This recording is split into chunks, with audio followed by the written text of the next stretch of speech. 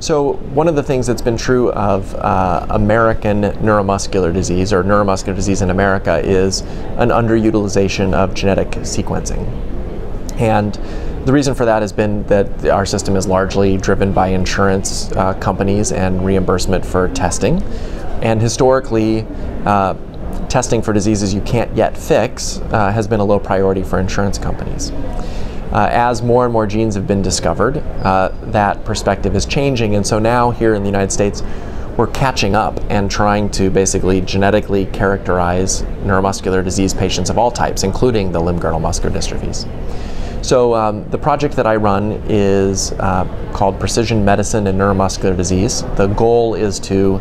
sequence anyone who doesn't yet have a molecular diagnosis for their neuromuscular disease, in order to be able to provide that so that they understand and know, so that they can join patient registries like the one run for dysferlinopathies by the Jane Foundation. They can, with that information, then kind of plug into a specific disease community to hear about research that's ongoing for their particular disease and get involved in advocacy around their particular disease. But then ultimately, of course, what we hope is that if we understand the breadth of mutations that occur in a given disease, we can then design better molecular therapies to compensate for that, to fix those problems. So that's what we do in our precision medicine initiative,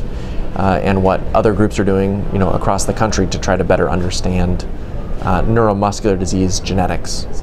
So in addition to the muscular dystrophies, we're also heavily focused on amyotrophic lateral sclerosis, or ALS, as well as related disorders like spinal muscular atrophy or the distal hereditary motor neuropathies, all of which are oftentimes seen in clinic and sometimes confused for the limb-girdle muscular dystrophies.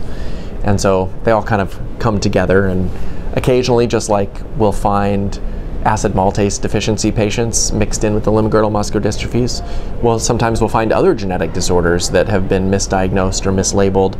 or had similarities enough that they were not necessarily misdiagnosed, but now we can just figure them out from a genetic perspective, and it gives us a different insight to what's going on.